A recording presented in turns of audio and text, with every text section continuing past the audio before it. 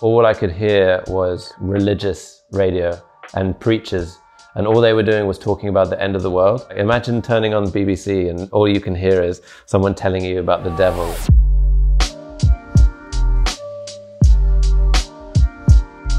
Hi, we're Bombay Bicycle Club. We're at DIFFUS and we're going to talk about our new album, My Big Day. What music do you listen to on long drives? I have to admit, I'm playing more of my Nintendo Switch than I'm listening to music. I've been listening to a lot of classical music on the long train journeys. There's a piece by Mahler, his Fourth Symphony.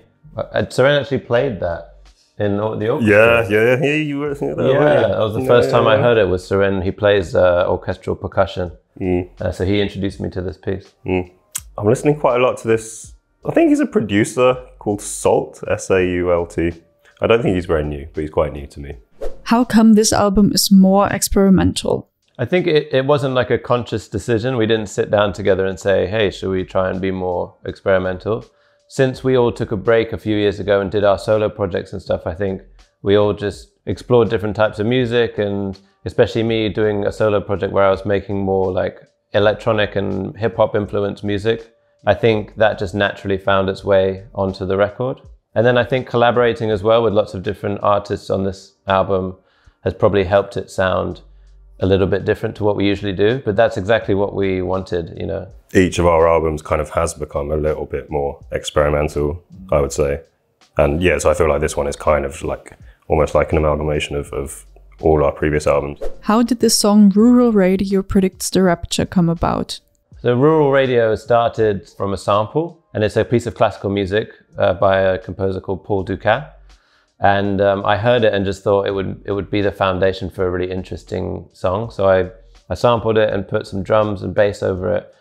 It's a good testament to where we're at right now mentally, because maybe 10 years ago, I feel like we would be a bit hesitant to put it on a Bombay album. We might be a bit nervous about what people thought, or does it fit?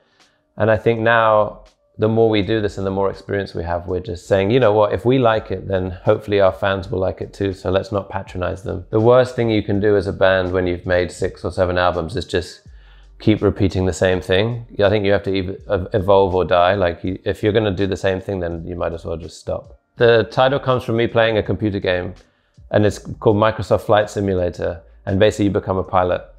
And I was flying over Nebraska, which is a state in the middle of America. It's very, you know, quiet state, not much going on. And on the radio, all I could hear was like religious radio and preachers, and all they were doing was talking about the end of the world.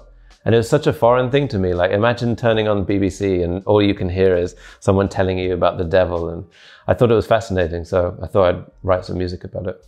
Why did you choose to include more features? I think it was probably a result of me having done my solo project where I had lots of features, and I just enjoyed it so much. And I started to think, why don't bands do it as often as, you know, electronic music or hip hop or pop music? Especially now, I think after the pandemic, we're so used to collaborating with different people across, you know, different time zones and countries, and it's become easier than ever to make music together, even if you don't live in the same city. And when you're writing a song, it's just amazing to have this imagination and think, oh, wouldn't this person sound so cool on it?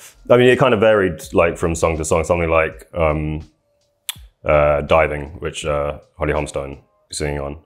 It felt like the song had been like almost complete for like quite a while, but like didn't quite feel complete. And then it was only like once we asked Holly to sing on it that then it just kind of all seemed to like fall into place. How did the collaboration with Damon Albarn come about?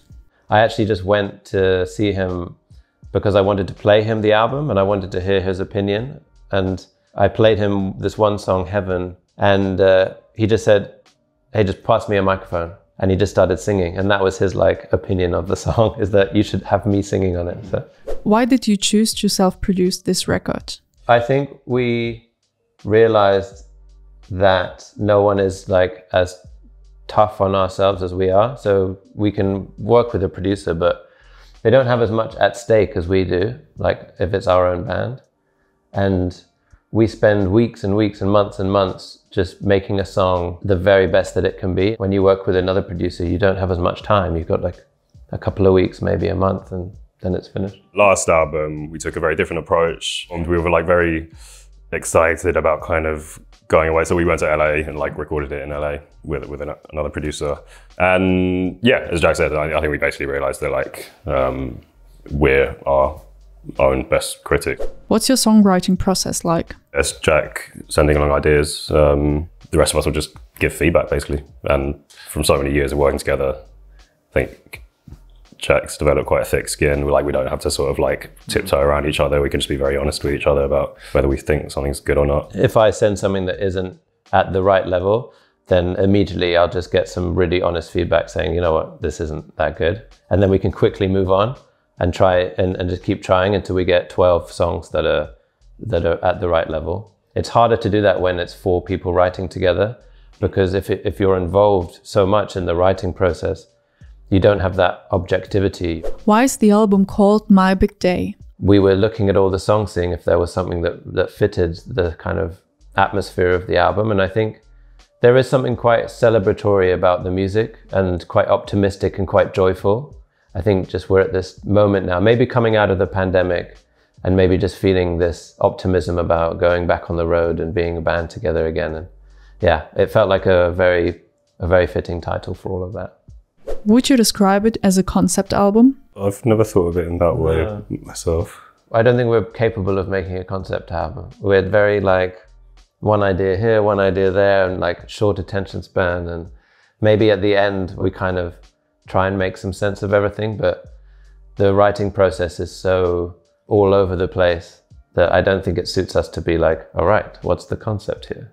What are you looking forward to after the release? Sharing it with people and hearing people sing the lyrics and joining together to listen to it at the gig. Yeah, I can't wait for that to happen again. It's such an important part of the whole process. Yeah, it's pretty crazy that we barely played gigs outside of the UK since 2014, really, because we then went on a break after 2014 and then COVID happened. Yeah, I think it's been 9 years since our last gig here, so it's going to be a really special one.